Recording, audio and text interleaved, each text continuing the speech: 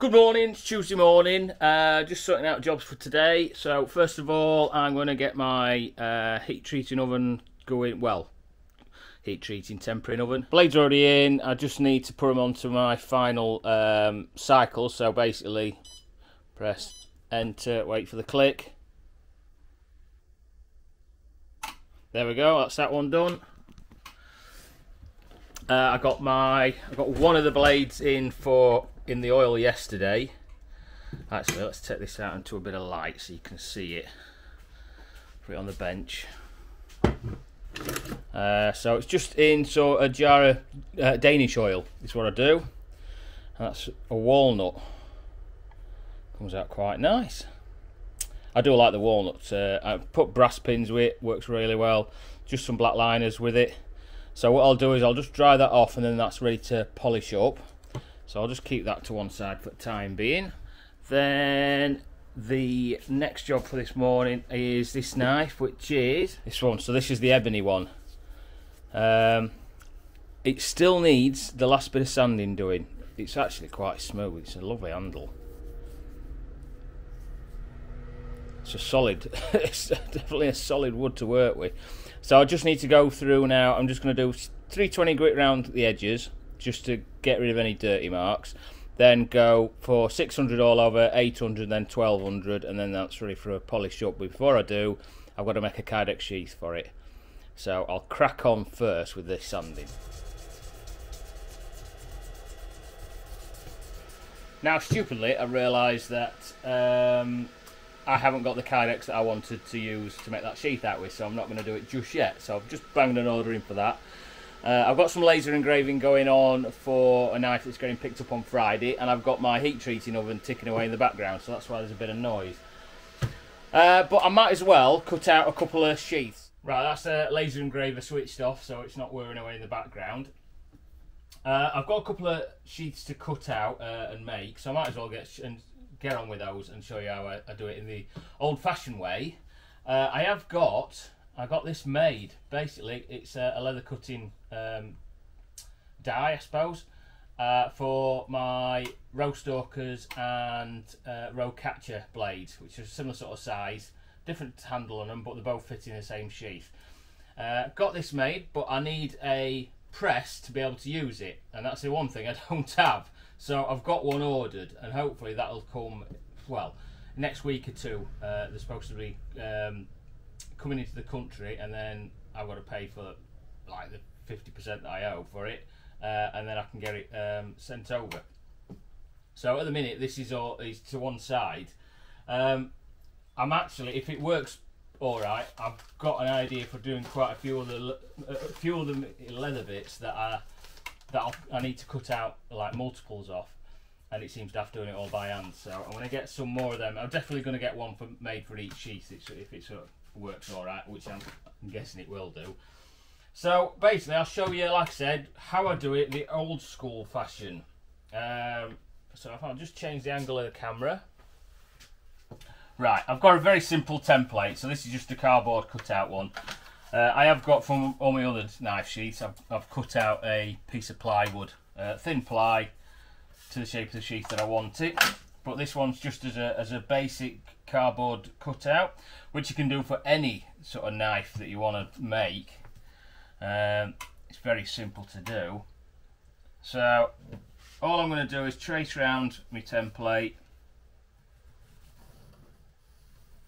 I put a mark in the centre at top and bottom, and I'm going to put a line onto that.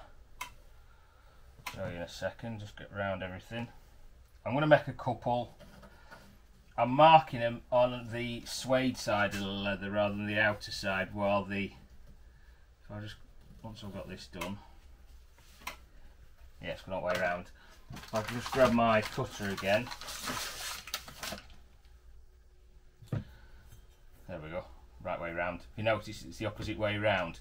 Reason is so I can cut it on the outside of the leather, so I'll cut it on that side, so if I do find any imperfections, I can work around it, place the leather on, stamp it down, cut it out. So if there's not really anything bad on this one. Sometimes you get little cuts, little nicks, because it's obviously it's a natural material. and whatever the leather's come off might have been battling beforehand.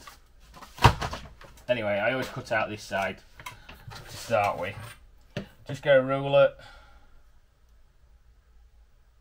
mark my centre line, and I'll use a gouging tool just basically to cut this top bit and the two bottom sections, but get in there, and then I'll just cut a second one out as well.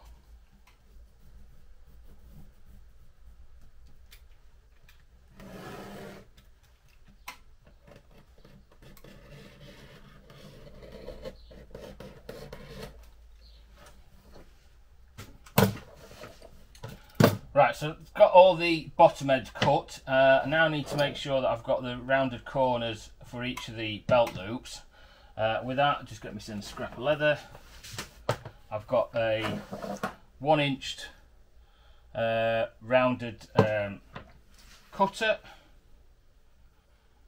All I'll do is put that on the inside edge. The old mallet.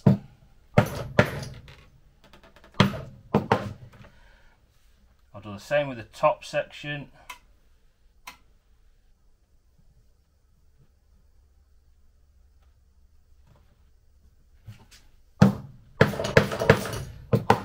Convention to a more solid bit. Yeah. And then, just with this section here, because my template might alter over time, because it's only a bit of cardboard, I'll just use the cutter to space it out, because I know then it's going to be this right with the top section, so I can put the end of the blade in with that, I think.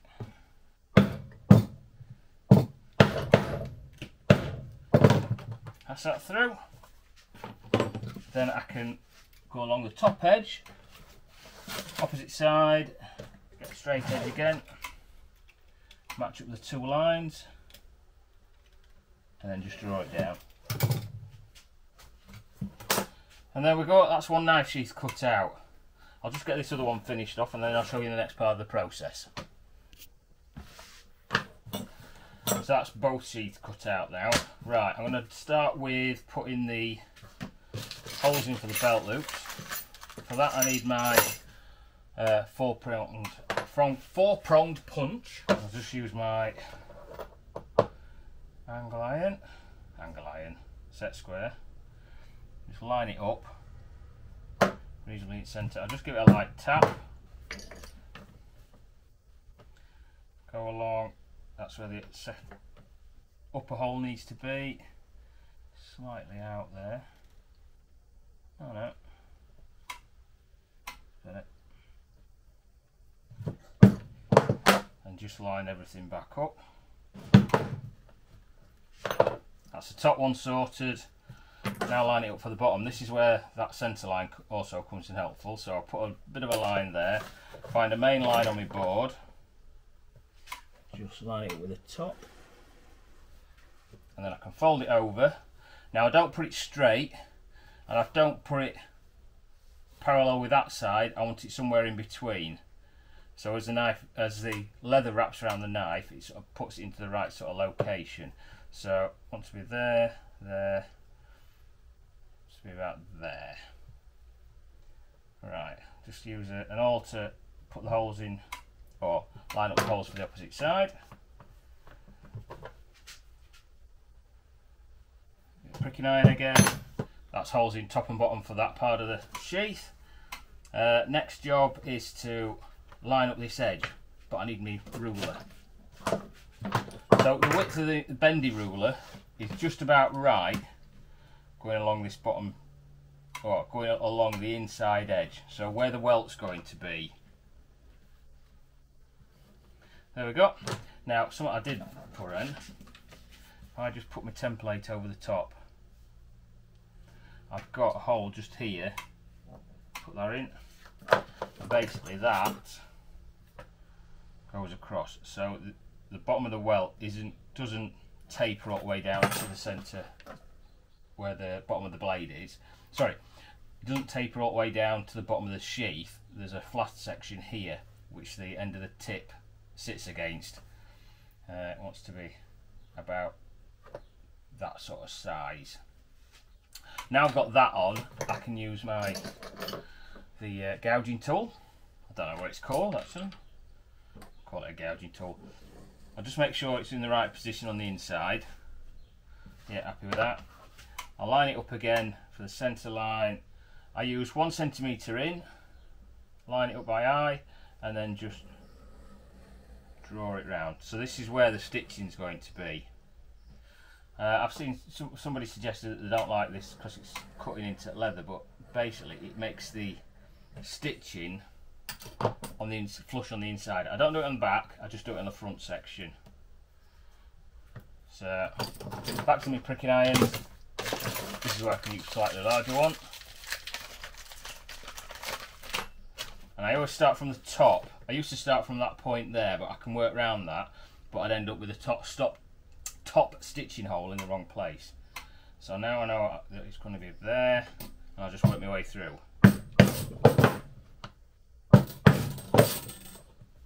So that's all the stitching holes around the outer edge.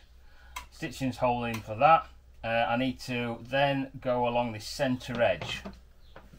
Better. Right, top section, 1 gouge, and then the bottom section, which is basically from where the shape of the sheath goes in. I put 2 lines in, so 1 either side of my centre line, or as best as I can make it. And the reason I do that is it allows the leather to bend in this section, and because this is a section that's on the blade, it's a little bit more of a tighter bend, so therefore you've got a groove either side of it to help it close around. Only comes apparent when you're wet forming it really, but I just need to go around these top edges, skiving tool. There we go, both sheaths are cut out. I've just dampened them down just to get the top layer. I ain't soaked them all the way through, just to basically made the surface damp. Got my logo. I always line it up on the back of the sheath, just underneath where the belt loop is, positioned about right on the press. Give it a punch down. There we go. That's the logo. They're done. I just need to put the, well, next job is to dye these. Help it along. I'll just put it in my warming cabinet. Sometimes I don't like them to dry too quick, but it don't matter when it's basically at this stage. Get that dried, then I can dye them. It just helps us pushing it along. So into the box. Pass them in. Next job would be I've got a Mulgrave to grind the bevel on, so I'm going to start with that while I'm waiting for these other ones to temper. So my last temper cycle's just finished. This is the Mulgrave. It's already been heat treated. It's stamped a logo in. As you can see, I might be able to. I've already started a grind on this before I heat treated it, because I was going to put it as possibly as a Scandi grind, but I'm going to actually do it as a flat to sabre grind. So it's just underneath where the logo is. I've got my grinder set up. I've got a radius platen, which is the equivalent to a 52-inch belt. I've also got rigged up with a mister added to it, so there we go. It helps keep the blade cool while you're grinding it, because worry is overheating the blade, and grinding it, especially if you've got some part worn belts, you can overheat them quite easily, and as soon as you do that, the blades or the temper on the blade's knackered, and you've got to go through a heat treating process again, which isn't ideal. This one's got a little bit of jimping along the top of it, and it's going to have those walnut scales with the orange G10 liners. So what I'll do is I'll just get me gear on, and I'll just get cracking grinding these down.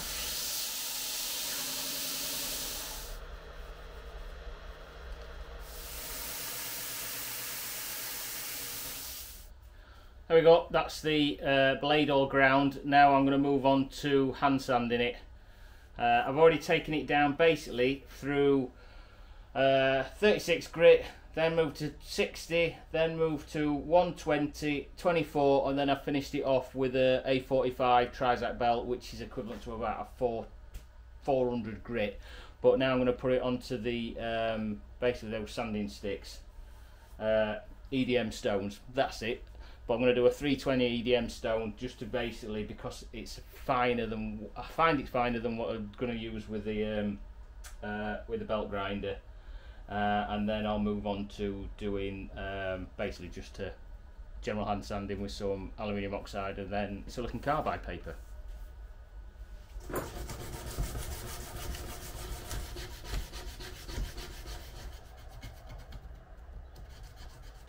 That's the handles sorted. I've sanded the fronts down and polished them. So these are walnut burl handles. Quite a nice pattern on them. There was a few cracks, but I've luckily, where I've put the handles, see there it's filled, but by the time I sand it down they should sort of disappear. I've got to put some wax on front of these. Then I'm going to put the final bevel, or a rough bevel, secondary bevel onto these with, and then hand sand them again down to 800 grit, and then they'll be ready for gluing together. Well, I've still got that knife to glue up, but I thought I'll give it a minute because I wanted to just check my zero on my rifle because I think I knocked it last night. I also want to, I think what I'll probably do is I've got one of these Death Grip bog pods. It's the aluminium one, which is a heavier one, but I think it would have been more useful last night than using my quad sticks. Quad sticks are alright if you're moving about and you can see stuff during the day and you get us in a bit of, well, not having to rush as much. But when you stood in one spot, this might be a bit more useful. At least you can just set the rifle up and just leave it. I ain't got like one of those fifth-legged quad sticks. Well, it wouldn't be a quad stick, would it, if you had a fifth leg? And I've got my trusty Ruger M77 223. I've had this rifle a long time, to be honest, but I do like it. I like the action on a Ruger. It's definitely a lot better than one on my Remington. Remington just seems to slap about all over the place, but this one seems to be alright. Target, just see up in the background, somewhere up there. I've got basically a box up there that I've made out of railway sleepers and then filled it full of horse muck as a bullet catch, and it seems to work. But sorted this out now. I'm going to get it away and I'm just going to glue that knife up.